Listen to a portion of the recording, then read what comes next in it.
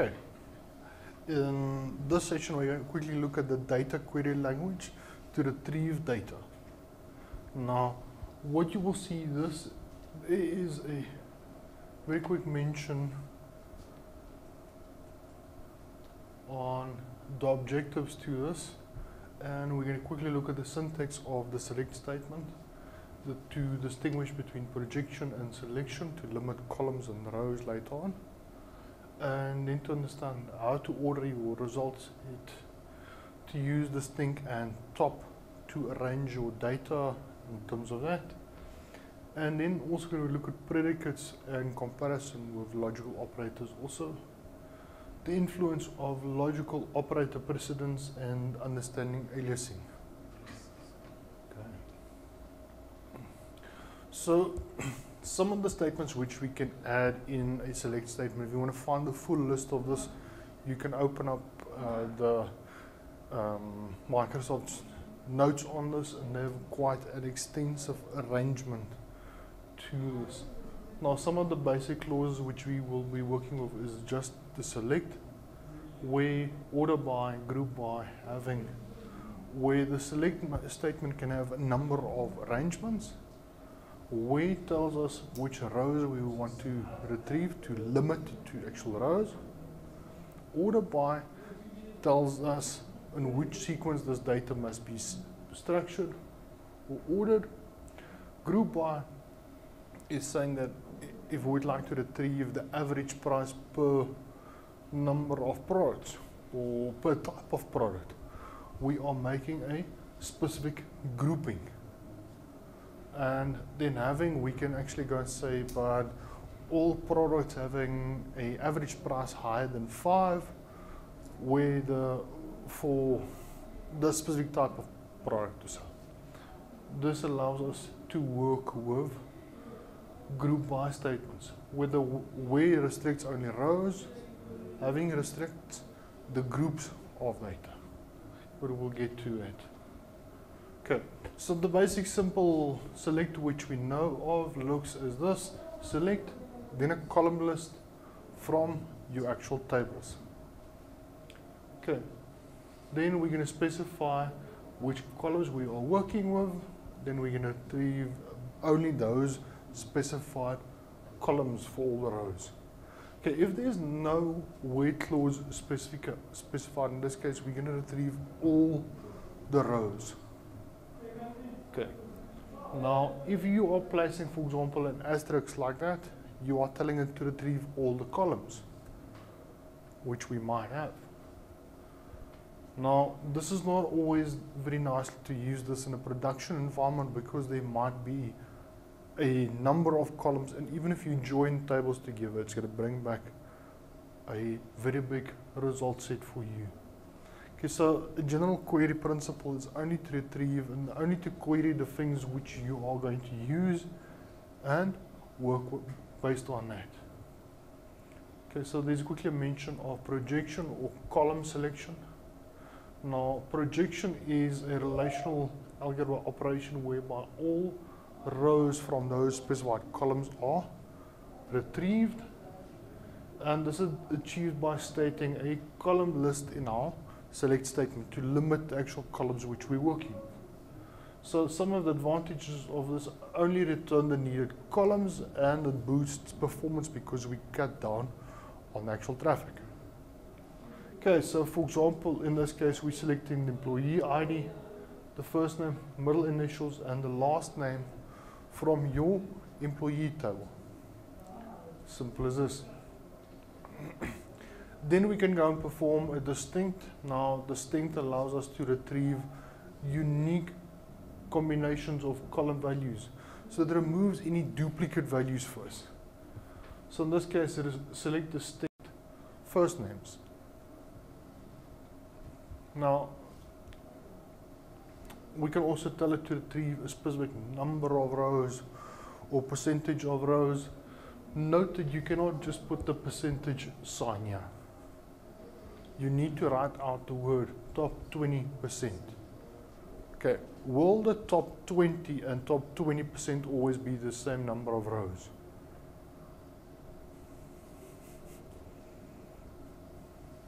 No.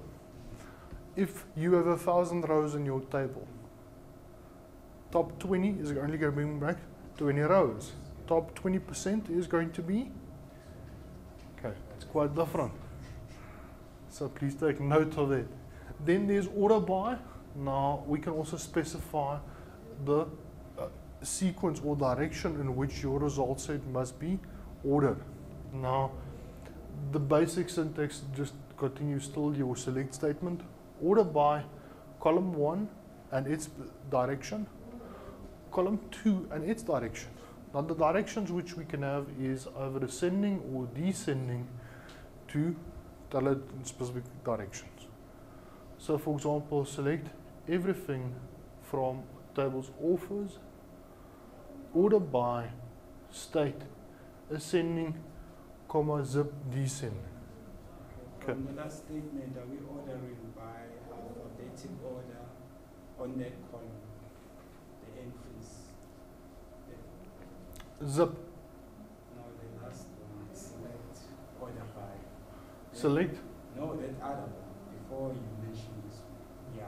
This one. Yeah. Okay, keep in mind that this is only example of the syntax. It doesn't really tell us in which sequence we are sorting the data. It just gives you an example of how to write it. This is the actual example. Okay, why do we have square bracket here? State in some cases is considered a reserved word, so you need to delimit it by placing it either in square brackets or in quotes. Okay. So quickly, selection allows us to choose the actual rows, and this can limit the actual rows which will be brought back. So it will limit it based on your selection criteria and evaluate to only those which are true, which matches your specified set condition. Now this is achieved by adding the where clause. Now the where clause specifies the search condition, also called the predicates, for the rows returned by the query. Now your predicates can be placed in some form of logical sequence, where the best place is normally to start with the thing which identifies the records you want to work with uniquely, the identifier, and then other predicates based on that. Okay, so it's still good practice to put your parentheses, your brackets around them, to sort your predicates in some conditions or sequence of logic. Okay, so what we are seeing is that we can have relationship-based operators, smaller than, greater than, all of those where you actually are testing values. So this can be used for numeric and character values, and then we can combine this with relationship operators and an or. You can also have not, and so No explicit ors. you can check up on that. Yeah. And then we can also have free valued logic, true, false, or unknown. Okay. So where your unknowns is really the values when nulls are included, you're actually unsure of what is this value. Okay. Now, please take note that you cannot go and compare null to null. So we can't say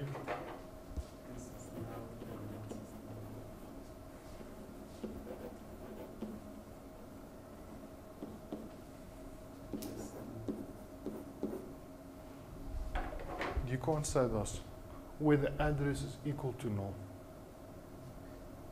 The reason for this is address is representing a specific value, or some places so where null is an unknown or is unspecified value. I like to compare null to infinity. Why? Because in mathematics, can you go and say infinity is equal to infinity plus 1? No, you can't. Yeah. So if you're working with limits in mathematics, you can't even do this.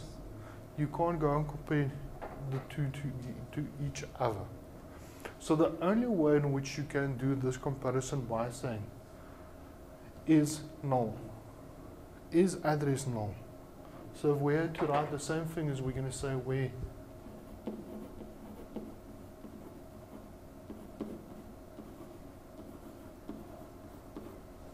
address is null. Okay. So that allows us to go and compare. Is this value null? There's no equal sign.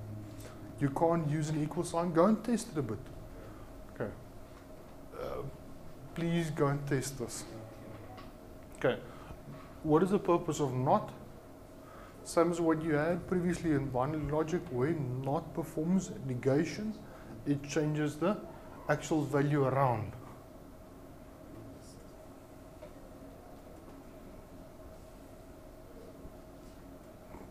Okay, then there's an example where they're using the selection.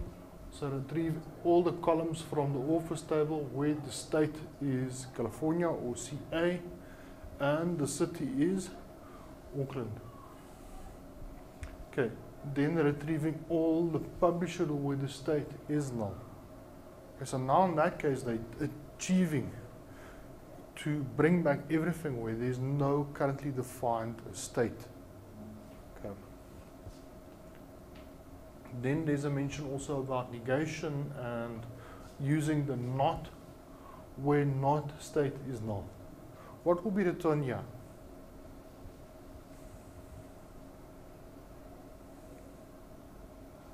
Firstly, it's got to go and evaluate this to check first for all the states which is null. Then it's going to bring back all the opposites of that because we have not there. Okay. Should we place our where conditions according to the arrangement of columns, where the column started to where the We're going to look at that now. Because what you are mentioning is this, is in which sequence do we place our predicates? Yeah. Because if we are looking at, even in this one, if we are looking at this, in what sequence should we work on this? If you are wanting to work with one specific record, start with the thing which identifies that thing uniquely. It's identifier. But if you don't have something like that, let's say we would like to go smaller and we would only have address information on something. We can go and say, but I would like to work with the state.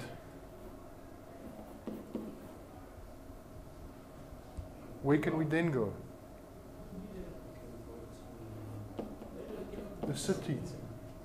And then? Street. Okay. If you start at street, what is going to happen?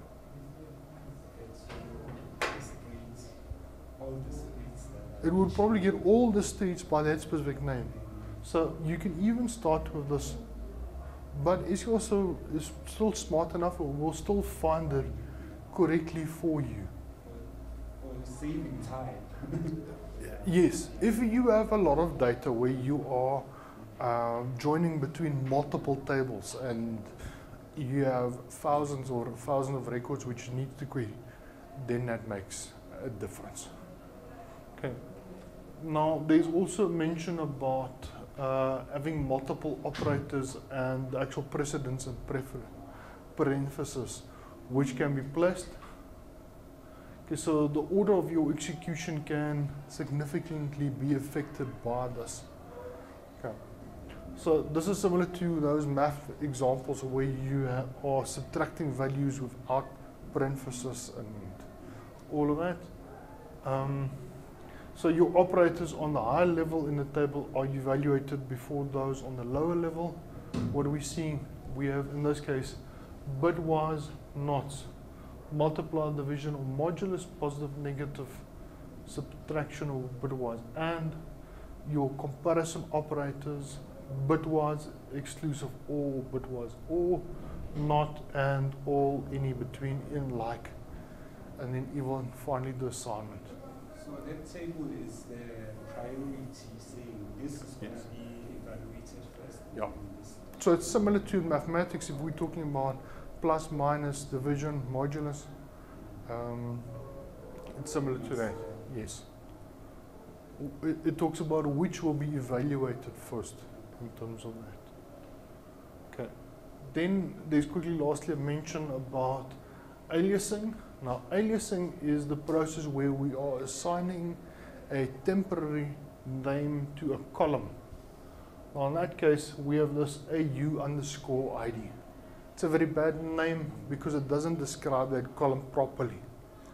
So in this case they are using the keyword as or for ID. So you can use aliases on columns, but you can use it on calculations, and you can use it on tables even. So quickly temporary naming a table or even derived tables, this can be used for. Okay. So they use a few examples of it, and they've concatenated this information to give the first name with a space with the last name to make it Author's full name. Okay. Then there's also mention quickly of some notes about retrieving data. So when you are looking to return data, you must ask yourself, what are they asking me to return? What values do you want to get back? What column must be returned for the given select statement? Okay, this will give you the actual column list. Okay, where is the columns located that you must return? In what table is this data? Because later on we're going to start to work with joins and subqueries. That is where this comes to play. Is there any selection or condition for the given select statement according to which those rows must be retrieved?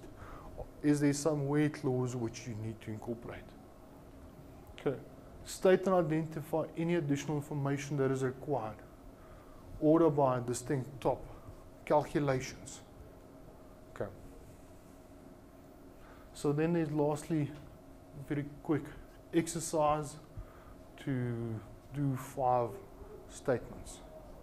Can Okay. you have something like select from table where something ordered by this? Yes.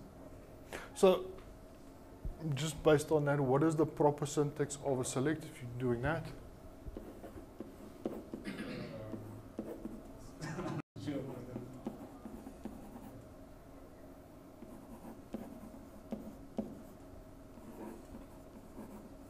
And then provide. All of those can work.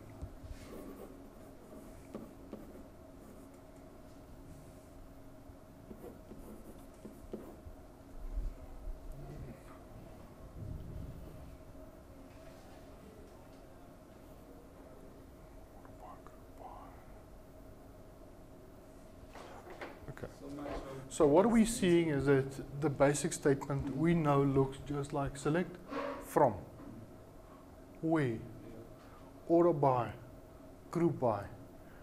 You can add the rest of the stuff in there. Distinct top can be added in there. From,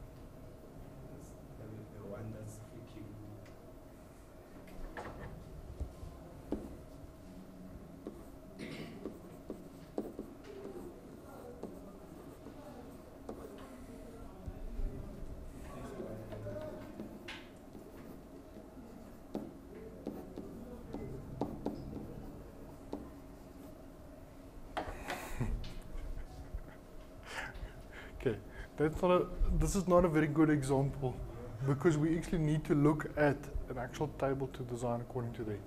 But what we're seeing is that statement, select from where. Then you can have order by, group by, and add the rest of the things in to match what the question is asking you to do. So in this, retrieve all employee information.